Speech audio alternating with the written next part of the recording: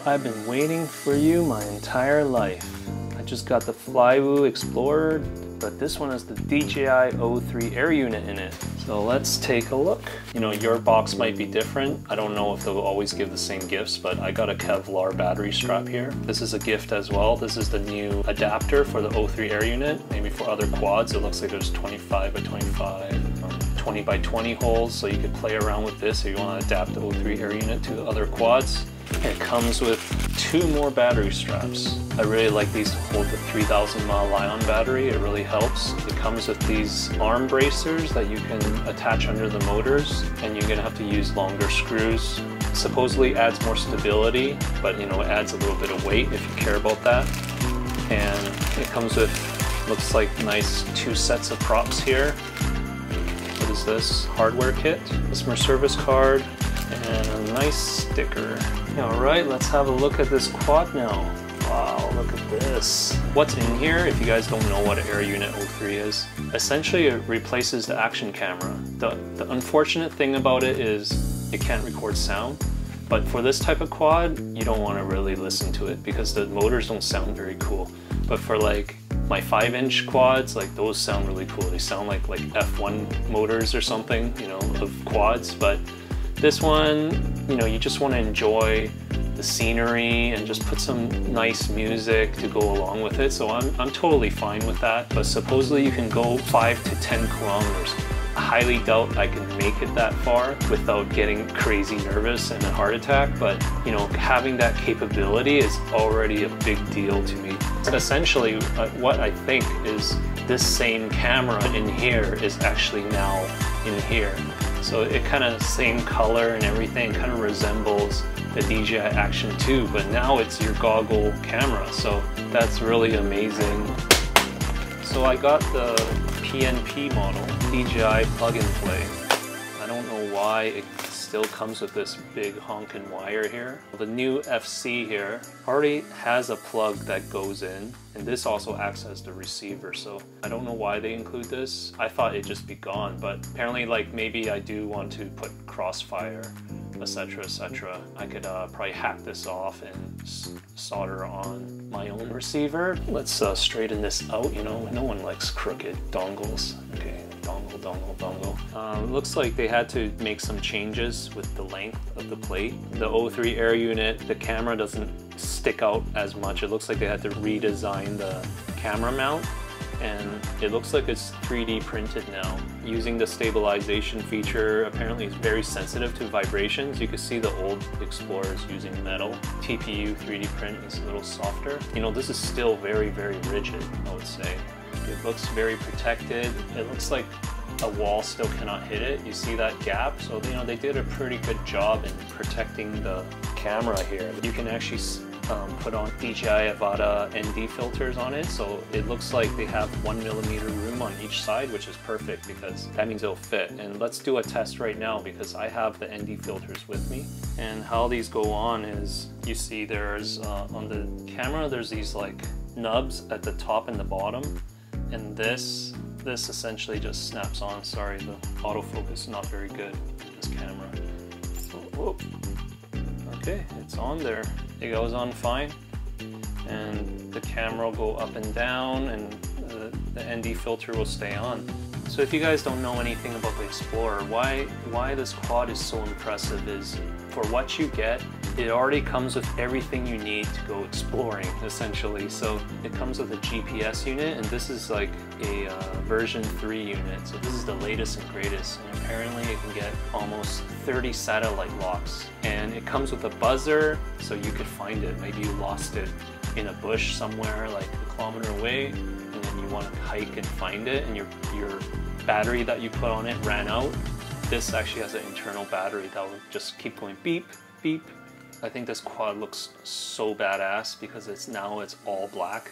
Flywoo's really good at their like quality and, you know, the way they do things. It's very neat and, you know, cute in a way, I would say.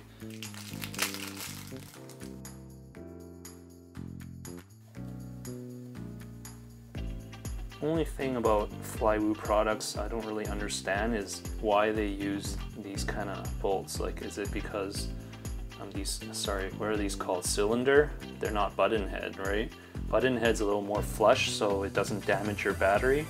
But these ones they use, it's like a cylinder and it sticks out more. I mean, I would think it's more durable in a crash, but you see, like, even with this battery sticky pad they have, just my feedback, right? You know, it's been poking through the plastic here. You can see it's a little damaged.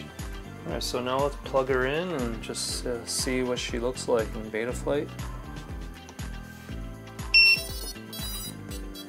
So because I'm using this to fly the quad, I have to set it up, and this is my first time doing it, and I just completed it. It's actually not that hard. It is literally plug and play. I was going to remove that huge dongle wire that goes to your choice of receiver. I just tucked it up on that non-conductive plate up there. I just folded it a few times and just tucked it there. So aux 4 is this start-stop button right here. See, when you push it, you can see it turned on, it's armed, and then when I press it again, it's off. For angle mode, I like to have it on the rocker switch, aux 1, I guess it's this one. Even if you click it up medium, it's angle mode, and if you click it all the way, it's angle mode and beeper. So you see if I click it up, it's beeping and angle mode. So I'll show you again. Middle is angle mode, so it's level, and then when you click it all the way, beeper. Okay, and I have a black box set to arm because I just want to check out their tune and the vibrations in the frame. So whenever I hit arm, it's just going to start logging. But you know, there's 16 megabytes of memory allowed on this FC. That's good enough for maybe like 10 minutes of black box logging. On aux 2 apparently is this switch right here, right? This toggle. So for the middle, you see how it goes to the middle? I have it set to GPS beep satellite count. So whenever it has 5 or more satellites and it's actually ready to go, if you put it to the middle, it will beep the satellite count. That means the GPS is working and the return home will work. If I toggle this all the way, it'll have turbo mode activated. So if my quad's upside down, and then I can turn on turbo mode and just roll it a little bit, it will flip over. Let's see, and then one important one I just missed here, aux 3, this switch right here. I'm just setting this up according to what my DJI FPV did, basically. So this is the return home. Obviously this quad's not gonna land by itself and stuff, but this is aux 3. So you see? So I turn it off, I could turn it back on, turn it off, and then if you're in trouble, press it and it'll be on.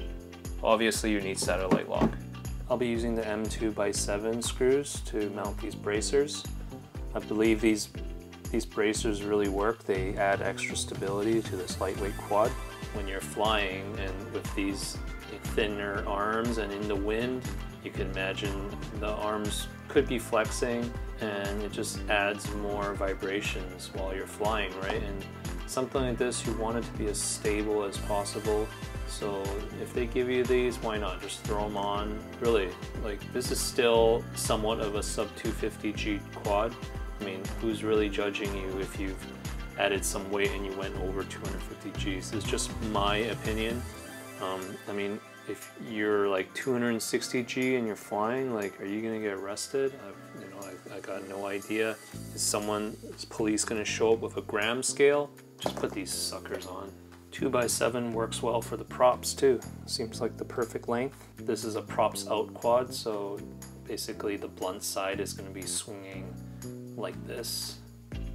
For the one in the back, it'll be swinging out like this. Pop it on there, put the screws through, and then just turn it slightly until you hear the screws set in to the holes. And then I'm just gonna tighten one side and tighten the other. So let's weigh it up. Keep in mind this has 2 straps, you could use one, and it also has an ND filter. So 180 grams with the bracers, These would be the batteries I would use for it. So actually I usually fly with these two. This one is a GNB 1100 HV battery. This is relatively light for what it is. And this will give you about 6 to 7 minutes of flight time. Ooh, over 271 G. Yeah, you can probably get away with that. Now let's try some smaller batteries. So these are not too light, but this is like a tattoo battery. Let's say 850 mAh. This will probably give like maybe 6 minutes of flight time. 275 G. But this one has more discharge rate. This is good for freestyle. This is good for cruising. So definitely, if you want, you know, more performance, probably use this. But usually this is more of a cruiser, so stick with that. This one maybe give you 4 minutes of flight time. So this is LIHV as well, 720 by GNB. These are the lightest batteries that I can find so far. So let's just put that on there. Oh wow, okay, so this is Sub250G. 4 to 5 minutes of flight time possibly, and you'll be Sub250G. And let's put on my favorite battery. You can cruise for probably 25 minutes, but you definitely want to make sure you land at 25 minutes because that's when it's almost, that's pretty much like dead. Apparently you can hover the quad for 30 minutes with this, but who the heck's gonna hover? Are you gonna be staring at someone's bathroom window in acro mode for 30 minutes? I don't think so. This thing is 199 grams, so let's just put that on there. 379 G, yep, it's definitely overweight. Let's compare this with the other Explorer with the DJI Action 2 and mounts. So right away it's 253 grams. And let's put this honking battery on it, on top of it. Okay, 452.7 grams. So that's how much weight it's carrying. Man, this one's gonna fly so much better. And have 4K DVR, yes. All right, so it's early morning. I'm at this huge field. The day doesn't look so bad today. I mean, it's kind of cloudy, a little bit of blue skies. Okay, so I'm just gonna connect the LiPo and see how fast it is to satellite lock. I mean, it's the first time that I'm satellite locking, so it might take longer than usual because you gotta like break it in kind of thing. But you know, this is like a new generation GPS, so hopefully it'll be really quick.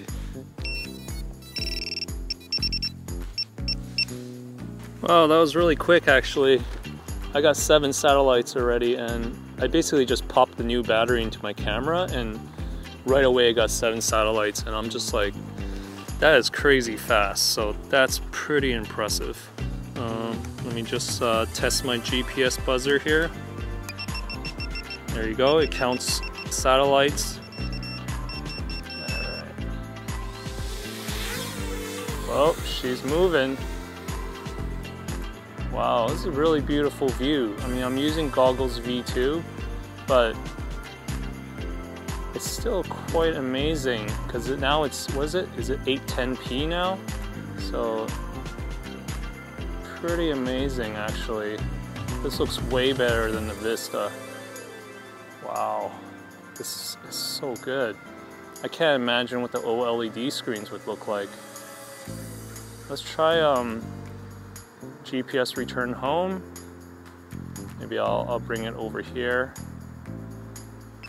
Oh yeah, it works. Look at that. I'm just leaving it on right now. It's coming back, and it found me and basically just hovers over me. And I turned it off and just took control again. Everything works like a charm. So since the black box is on, let's do some rolls. Very responsive. Whoa. Dropped pretty fast. Let's try some. Whoa. I'm not used to this. I'm not used to this transmitter.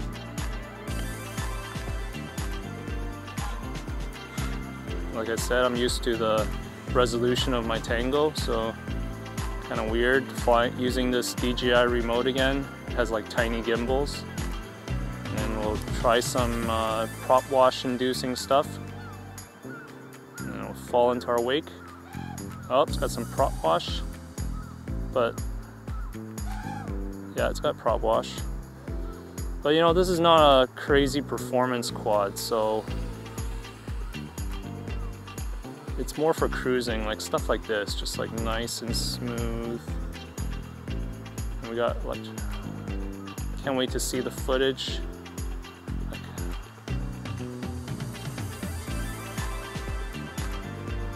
Wow, it flies really well. I was a little worried when I saw the PID loop is at 2K and it's got bi-directional D-shot on, and also the magnets are set at 14, but the magnets on these motors there's only 12, so I was just curious, how does this work? But it's actually very, very smooth. Yeah, it's not bad. I'm guessing they wanted to keep the CPU load under 30%. That's why they had to keep the PID loop at 2K. The PID loop is also able to go 8K, but I think the CPU would like be overloaded and start lagging, so I think I scared some birds away. Yeah, this is a lot of fun. Let me just look at my battery. I'm not used to this OSD. All right. So yeah, everything's good. One thing about this quad is the diving ability. Sometimes when you dive like down a mountain or something, it'll like slightly desync because of the, like, I don't know if it's the weight or the motor's just overloaded, it can't take it, so I'm just gonna give it a try. Oh yeah. Yeah, it's like shaking a little bit left and right. It really doesn't like it, so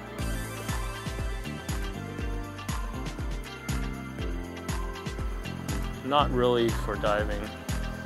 Stabilization might get rid of it a little bit, but you know, let's try that again. Climbs quite quickly though. The motors are...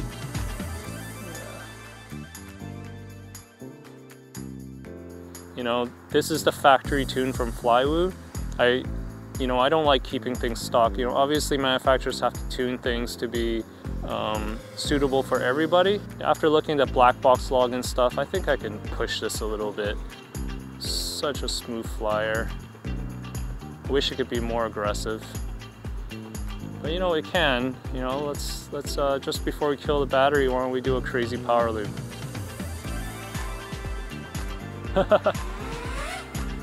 Yeah, I can do that. I'm gonna try one more for fun.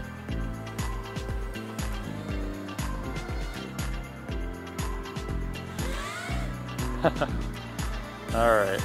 So we could do some fun tricks. Let's fly it behind a school. This is gonna be like multiple layers of... I'm just gonna go really slow so I can disarm. But wow, my HD transmission is at 3. Focus mode hasn't... Okay, there's a little bit of focus. Okay, it doesn't like it too much. But the bars are... Okay, it's at 2. Okay, so I'm really pushing the limits here. I'm just gonna go up a little bit and go back over. But yeah, I mean, look at all the layers it just went through. It just went through like a couple rooms. I went down to 2 bars out of 4, so half. That's pretty good penetration. There we are.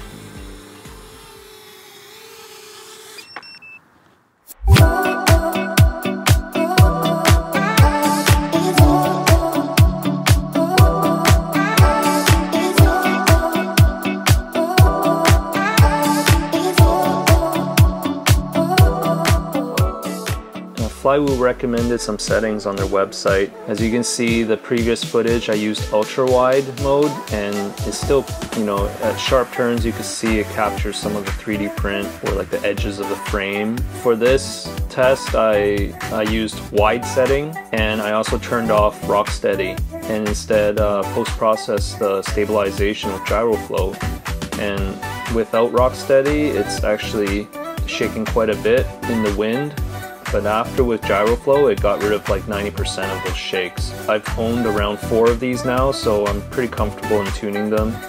So So I'm going to see what else I can do to improve the quad so I don't have to rely on gyro flow completely. This quad is so perfect for this type of purpose of just scoping out the area before you take out the badass like 7-inch, or you know, just seeing what's possible, just seeing what's out there. And that's why I love this thing so much. It's so quiet, it's friendly, it's not intimidating to use. I think everyone should have one. And if you found the video helpful at all, please like and subscribe to the channel. If you have any questions or comments, please fire it away. Please visit the affiliate links below if you want to purchase one. It helps me out a little bit so I could keep bringing this type of content to you guys, and I'll see you on the next one.